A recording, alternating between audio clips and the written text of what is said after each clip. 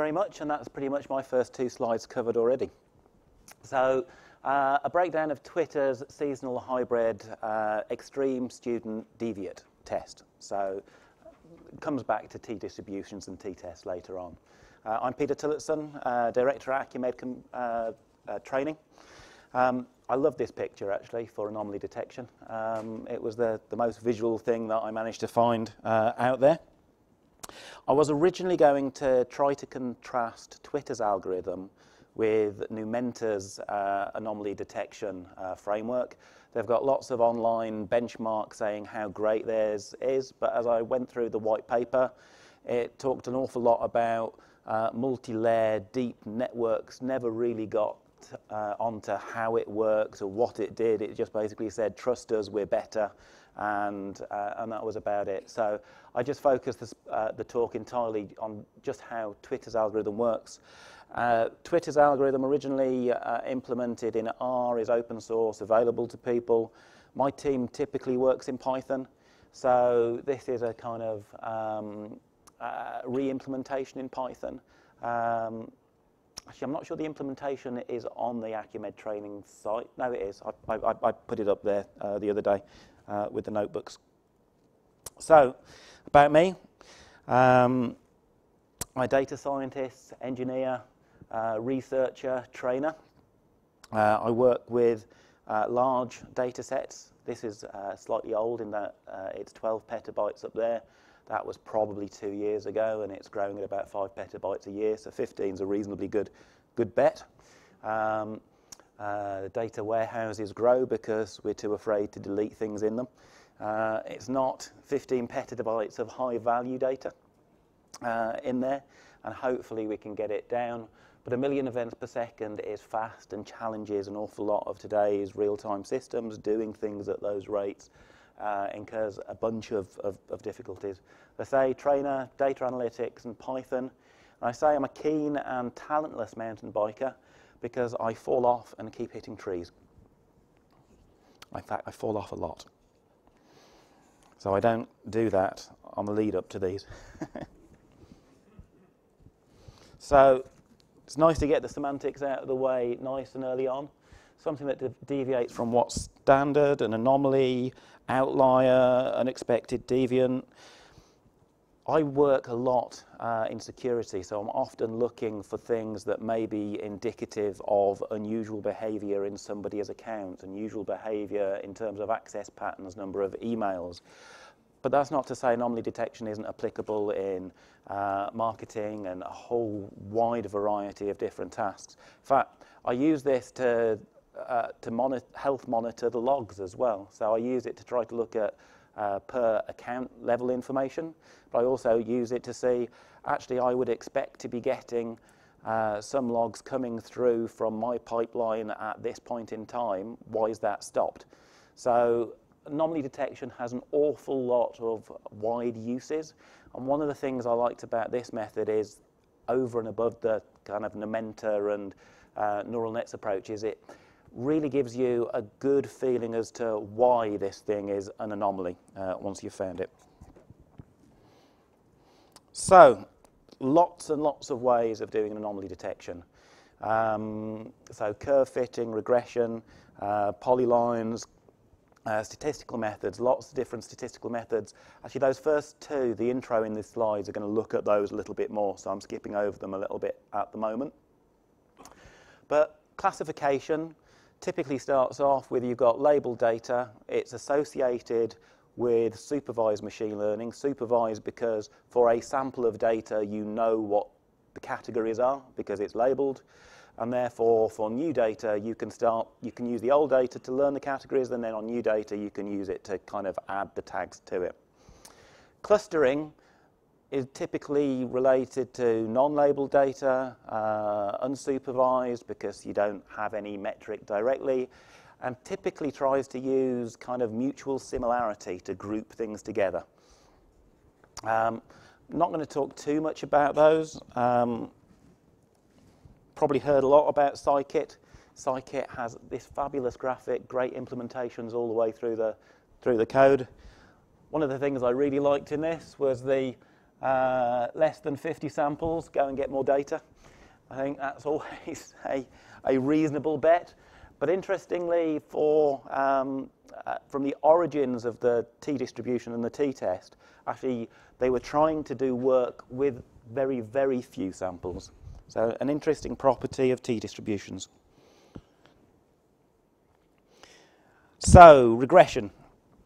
Regression is basically linear regression, putting a straight line. This is a second order curve fitted to data. And then I've taken the mean and standard deviation of this and taken the standard deviation and just plotted those bands around there. Anything that stands outside those bands according to a normal distribution, I'm not saying this is normally distributed, but if it were, then that would be a 5% chance of occurring. And 3 standard deviations, it's about 0.25% probability of happening. So it's slightly more, to be fair. So this is one of the very quick techniques that you can go and say anything above here starts to look like an anomaly. Then we've got a statistical method. In financial markets, this is a technique that's often referred to as Bollinger Bands. The red there is a windowed mean. So you'll notice that at the beginning of the signal, there's a patch of missing data. So we take a sample and we only calculate the mean and standard deviation for this sample as it moves through the data. So every time we add a point to the front, we take a point away from the back. And as we move through, we hit large spikes. Large spikes have a huge impact on the standard deviation within that data. Now, one of the things that has been observed in the wild for security data is that people will artificially add in noise, and then in this kind of shadow, they will then commence their attack and work through that. It has been observed in the wild. It's not super common. It tends to be indicative of kind of adversaries who've got a fair amount of knowledge of what they're going after and what they're going to do. We can basically see how that operates, always following the curve.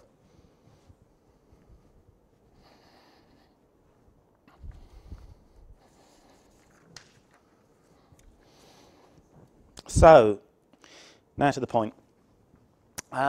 Twitter's seasonal hybrid ESD is a combination of time series decomposition and the generalized ESD, extreme student deviate test.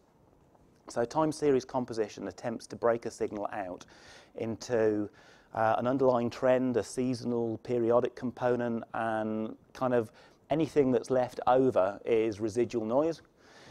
ESD is an awful lot like the student t-test. I didn't realise, but student t, the reason it's called the student t-test is that it was popularised by a paper in 1908 by an employee of the Guinness factory in Dublin. And they didn't like publishing papers with their actual names on them. And so he published it under the name student. So student t-test is that. He was working on very, very small samples. So the idea of this is to be able to, and with small samples, the more samples you get, the closer a student t-test becomes a normal distribution. But with very few samples, it tends to be a lot narrower.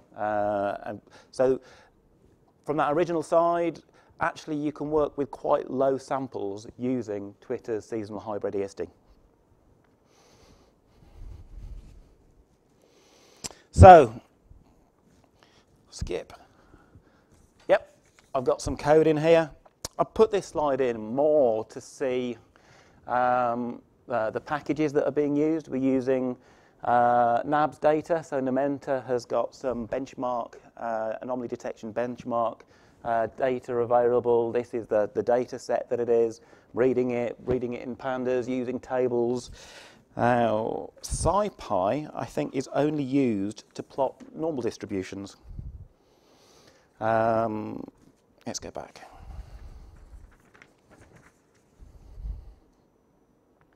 Yeah, SciPy is giving us normal distributions and the plots that are coming through this.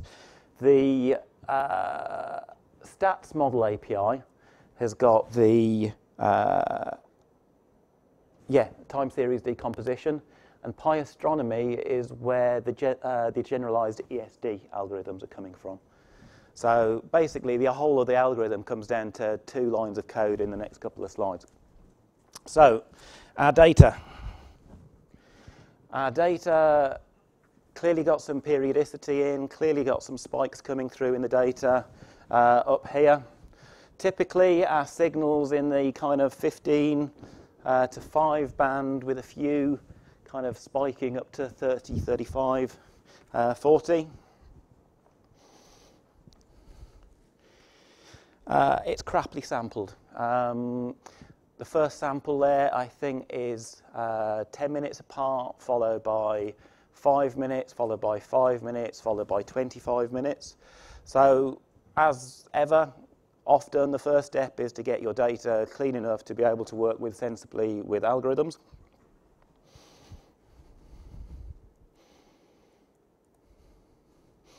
This is a plot. If people aren't familiar with this, the value that we were talking about a second ago has now come over onto the x-axis. And so we've got a few elements at 35, 40. Majority of our signal is in the kind of 5 to 15 range down here. It's basically the distribution of the signal. And superimposed on that is the normal distribution and the axis for the normal distribution using the sample mean and standard deviation. You can see it's broadly normally distributed, but it's actually shifted a little bit, if anything.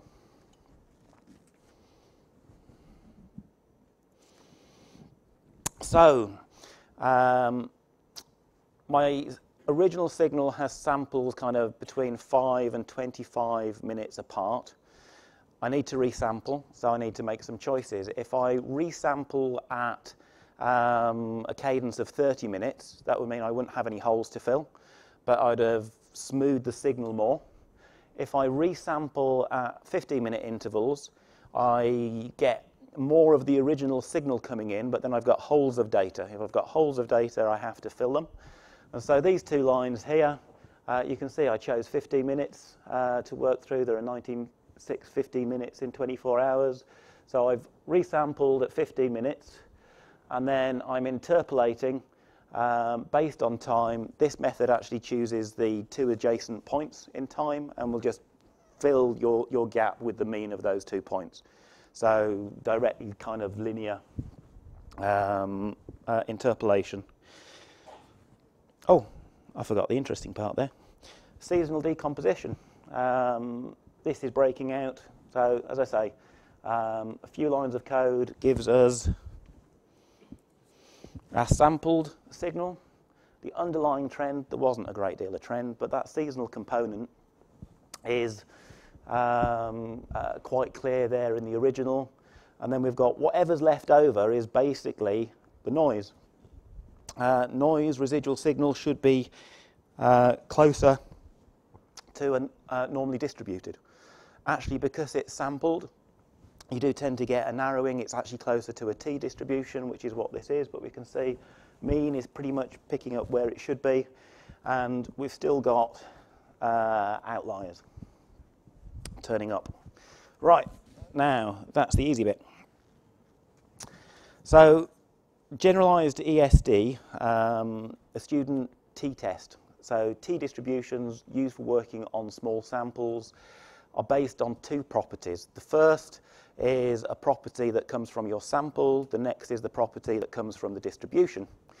So this version tries to find out whether or not there are N, actually in here I think I call it R, different anomalies within the data set. So I'm looking for, in my example, 10 anomalies within a whole data set.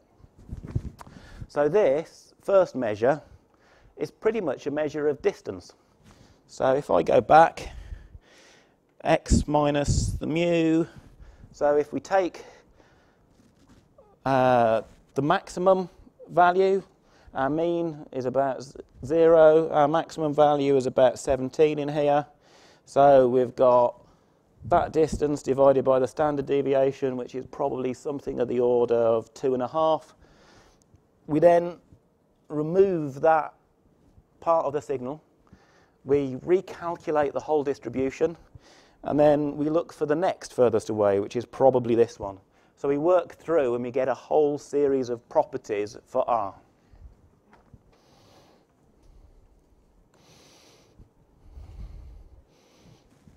Is there anything else I should have said?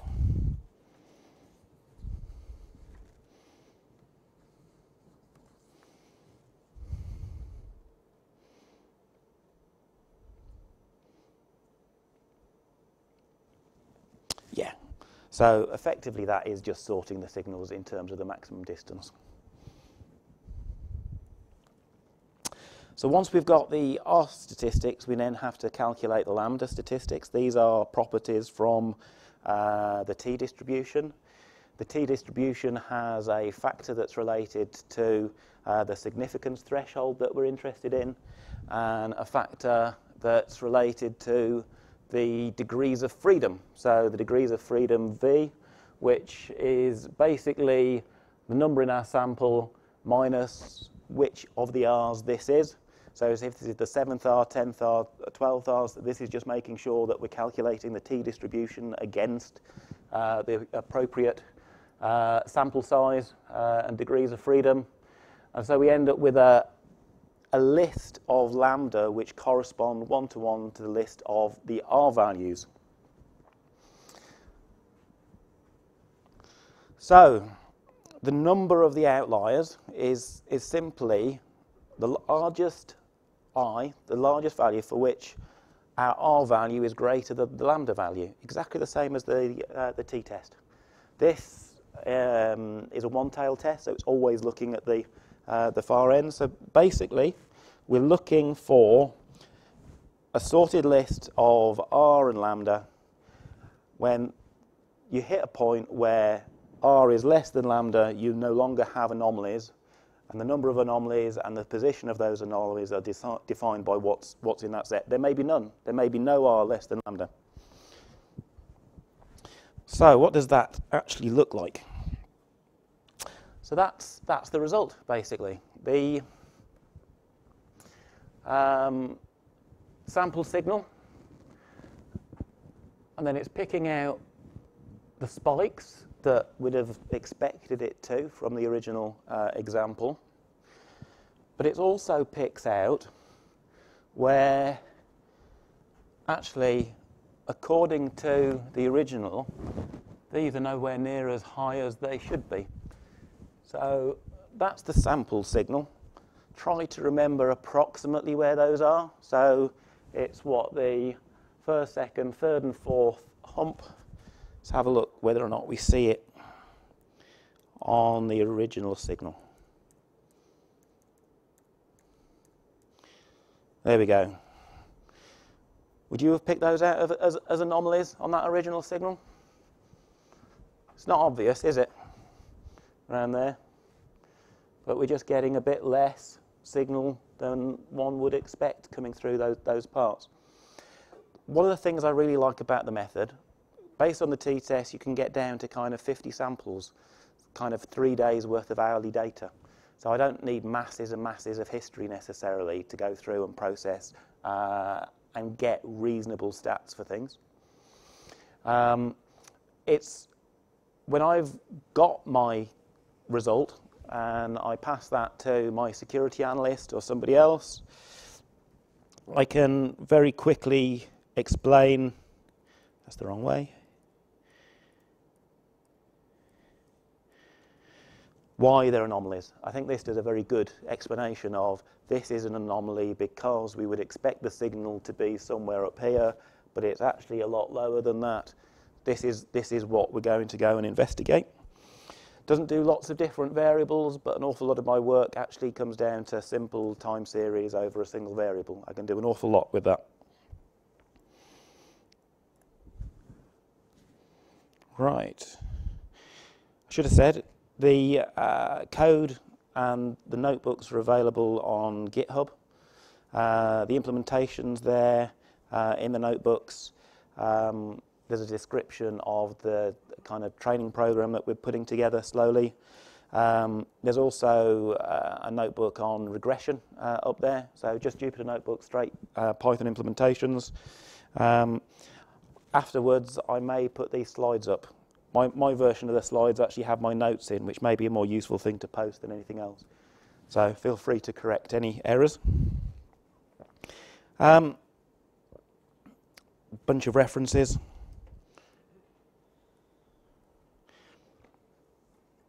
Do I do the diagrams? These we're kind of looking at what happens if we use longer windows. So still a 15-minute sampling period, but we could look at longer windows to try to bring out more understanding of what the seasonal decomposition will do. Now, I did trial and adjustment to find the previous window within there. One of the differences that's implemented in the Twitter algorithm is actually trying to work out some of these things automagically for you. So it will go through. But if you shorten the windows significantly, in the way that Python's seasonal decomposition works, which is different from ours. Ours uses polylines to try to predict trends and the seasonality. It builds a more formal model. This uses convolution, and therefore you end up with that kind of trailing window. You also, if you shorten the window too much, things that should be periodic just start to come through as part of trend lines as instead. Do I have a description, which is exactly what we see there? We start to see our trend actually taking more and more of the seasonal component, and we end up with less kind of randomness in our residual signal.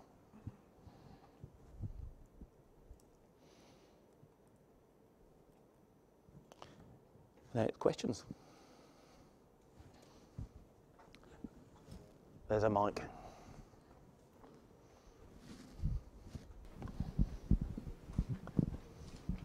Actually, I'll stand to the side because that's right. Thank you. I was wondering, like, you're using the process interpolation. Yeah. So I was wondering if any of the outliers that you identified were corresponding to data points that you had generated rather than those that were originally in your data set. Yeah, I mean, the ones that could, it's unlikely for them to, would actually be where the neighbouring points are already outliers, or at least one of them is. Because if you're taking the mean between 2 points, it's unlikely that it's going to significantly change the mean and standard deviation of the sample unless the 2 points next to it are already outliers. So it shouldn't do. And vice versa, like you had a real point that was measured against seasonal points that were generated by interpolation. For example, do you want me to put the diagram on?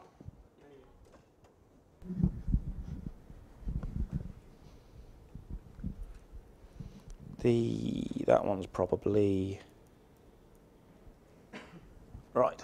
Okay, so let's say there are 3, 6, 8 cycles, and let's say that in cycle 7, one of those spikes was one of the outliers. So, yeah. Yep. So let's say that's an outlier. That's a real outlier based on the original data set. Yep. But was detected using as a benchmark interpolated data points from previous cycles. So how would you go about it? Like, you're going to explore all data points anyway. You're thinking of if this continues this way, and these are basically appearing down here, and then I've got a hole further up there. But whatever I'm interpolating is always going to be between two other points. So unless they are up here or down here, or in this case, kind of I mean, this is the most likely area where the seasonality kind of picks out a gap, but you've already got something that's relatively low, and so it may pick it out. To be honest, my aim is to try to avoid generating too many false positives, but I'm always going to end up falling back on human analysts with a click button to say, yes, this is a problem, and no, this isn't a problem. The alternative would be, as I was saying before, to just say it's a 30-minute sampling period. I don't need to do any interpolation. Look at the data on a larger window. In fact, one of the examples that I work on in real life, I've got batch data that's clearly being sent to me via a cron job. And if I look at it hourly, it gives a really stupid result, because I've got one job, and then there's kind of midday, there's another job that's appearing in, and then, but if I look at that daily, for the health monitoring, it's perfect. I know exactly when that thing stops sending me data, because I don't get anything in that big day bucket. So if you're starting to get more problems coming through caused by interpolation, which I'd have thought would be rare, actually just going to a bigger bucket and saying, I don't mind. But for me, there are cases where, yeah, I do want to know within 15 minutes if something's happened, and that's the trade-off I'm making. So I want to know sooner so that I can pull a breaker on a network or whatnot if this is a serious problem. Thank you.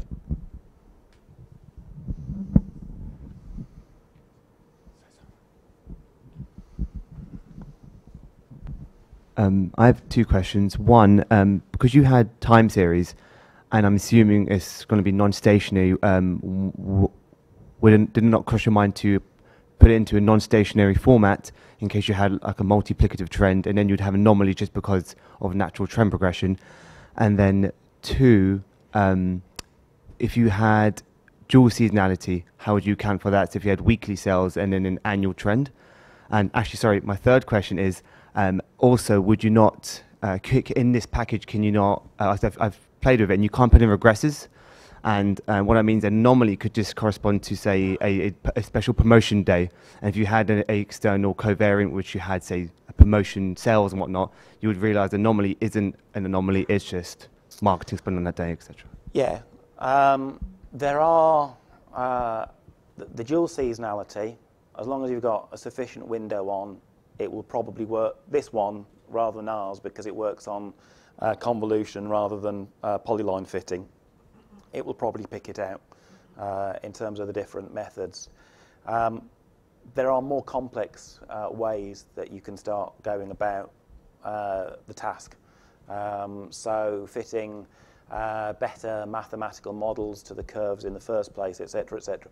One of the benefits I have for this is that because it's based on a relatively short sample, or can be, I can actually start to embed it into real-time systems with relatively few calculations and relatively simple calculations. So I can actually start to embed this, not necessarily quite at the 1 million events per second with data flowing through it, but not far off, which massively simplifies things. So it's got very few complex moving parts. If that answers the question. Kind of avoids it, but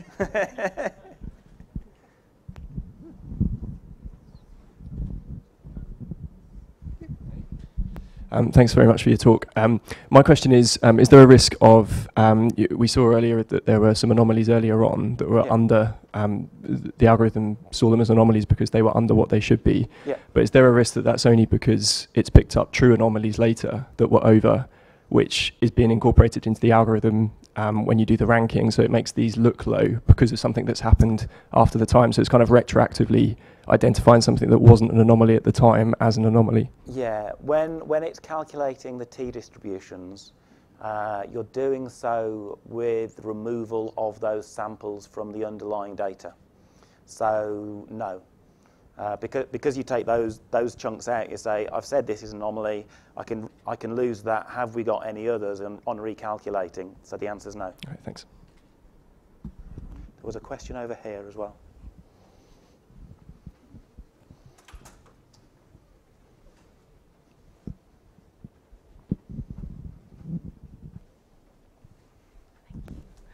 Thank you for your talk. I have more statistical question. So you're using this like t-test, like this, you're finding this R, but it's based on t-test really, to identify your outliers. Have you sort of using Cook's distances, for example, which are kind of standard way of detecting distances from your like regression line in this way, for example, for residuals? No, I mean, as the title was, I looked at Twitter's algorithm and just took that. But there are, I mean, measuring distance, measuring similarity, most of the techniques, clustering it, all come down to that fundamental property of how and what distance are we going to measure in this problem. Some of them doing more variables, some of them in this case. So yeah, there are loads and loads and loads of different calculations which typically prove better in some circumstances and worse in another circumstance. Again, going back to the future of where this gets implemented is with data flowing through the algorithm and me saying, I'm going to say the window is 72 hours. My history is such and such. In that 72 hours, I can take 1 day for kind of learning or 2 days for learning and 1 day for finding an anomaly. With the T parameters, they're quick and easy to calculate. I suspect the other algorithms are as well. Yeah, I just think that you could use your historical data, as you say. You could train it on, for example, some period of time and then apply it, later. But I think it may be that as easy as something just looking at your residuals without even estimating anything, you could just detect the region. I mean, normal region in status would be -3 + 3, but I think according to your data, it probably will be around -7 + 7. I mean, what we've seen. So probably you don't even need to estimate like any statistics or anything. You could just based on your historical data, see that if it's outside of this region, you will probably want to have a look at it, further at this particular observations. I'd be really interested in it, and we could perhaps do the next presentation together.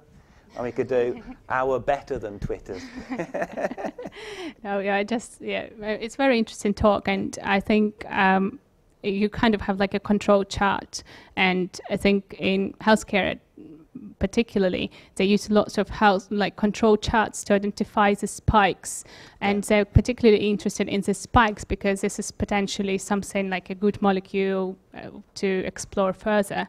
So they have lots of data, and they want only to identify small spikes, which I think may be applicable to your situation as well. Yeah, and as I say, I think looking at the stats and then using kind of implementations for recursive mean and recursive standard deviation and having a bit of a tweak so that you're doing the sample changing, I think I could get this near near the million events per second type of range as well. I don't think it's hard to get there. Okay, thank you very much. Okay. Thank you, good talk. Anybody else? Are there any other questions? Cool. Thank you very much. Cheers. Okay, thank you very much to Peter Tillotson.